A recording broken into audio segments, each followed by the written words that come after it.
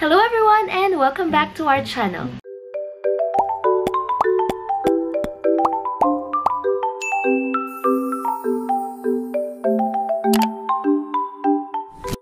Today's vlog is very special and informative. I'll be teaching you something that you never knew you needed in your life. This is not something that the teachers will teach you at school because I'll be teaching you how to speak like a Batangueño. I just figured that this is something very fun to learn kasi andam kasing tao na nag-iisip na porke taga Batangas ka, kung magsalita ka dapat may alae.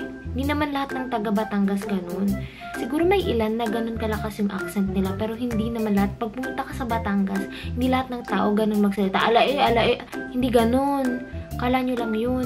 Tsaka disclaimer lang guys, hindi talaga ako tubong Batangas pero taga Quezon Province ako. At yung accent namin doon ay hindi nalalayo sa mga taga Batangas. Dahil ang Quezon Province at ang Batangas ay magkapit-bahay lang. So yung accent namin sobrang katulad lang ng mga taga Batangas. So let's start.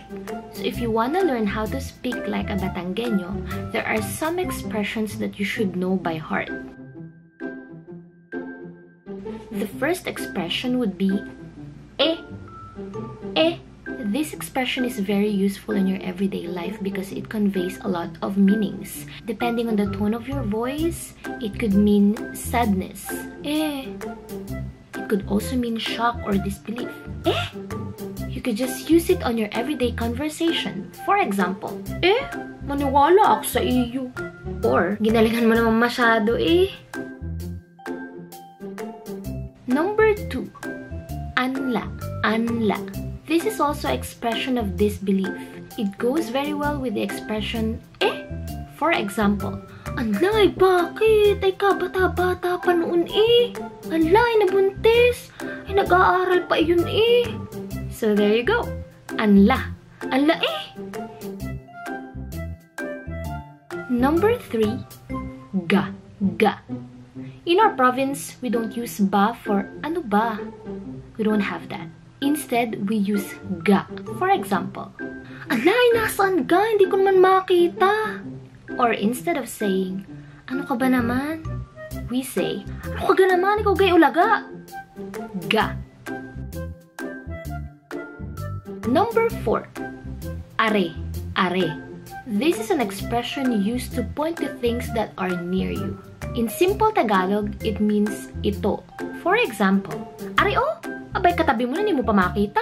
Tutuklawin ka na. So again, are instead of ito. It really brings the spirit of a Batangueño whenever you're speaking. Number 5, garine instead of ganito. Gayon instead of ganon. And gayan instead of ganyan. For example, ala, ay gayon pala. Ay akala ko na may garne. Di ako'y mali. Gayon na lamang ating gawin. Garine, gayon, gayan. In our province, we don't use naiinis. We use nababarino. For example, like kay lumayas ako nababarino sa yung pagmumuka. Like that. Instead of lang, we use laang. For example, ala, isasama ka pa gaya ko na laang. Biyabit pa kita Laang.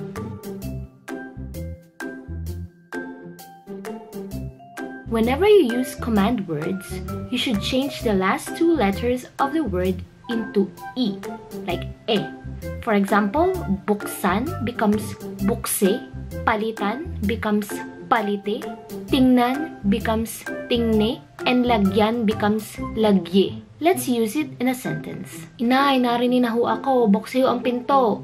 Or, lay, sira na, abay palite. Or, ano ko naman kape, aray, walang kalasa-lasa, lagyan na asukal. And, ay tingni na maigi kay mamalag-malag. Bukse, palite, lagye, tingne. Kainaman na. I'm not really sure how to translate this, but this is to show an intense feeling and it really goes well with Diyos ko po rude. Diyos ko po rude. Diyos ko po is like Diyos ko po. Diyos ko po rude. And rude is someone we don't know. Someone we got from the air and like rude. That's it. Diyos ko po rude. For example, kainaman aring anak ni Kapiling, napaka-chismosa, kaingay-ingay pa. Diyos ko po rude. Kainaman na and Diyos ko po rude. And there you go. Generally, Batangueños speak in a very loud manner that people around them tend to think that they are always mad. But that is not the case. It's just because us Batangueños want to emphasize all the words we use in our sentences. So let's put these basic lessons into practice. Ala, ay kainaman naman po aring batang are. Ay sayang po naman. Ay pagkakagaling sa eskwela, nabuntis laang. Apoy, garni pala naman na ugali. Ay tunay namang pagkakahitad nga naman pala. Ay kaya gayon na lamang ang napapala. Ay sus ko po, Rude. Ay ako'y nababarino sa mga gayaan. Ay puyhadong niya pinagkukonsinti laang ng mga magulang. Kung bakit bagay pinapalabas pa ng bahay. Bakit bagay hindi nala ang bantay doon sa bahay ng maigi. Yun lang ang aking masasabi. Ay ako'y himatayin sa mga gayaan.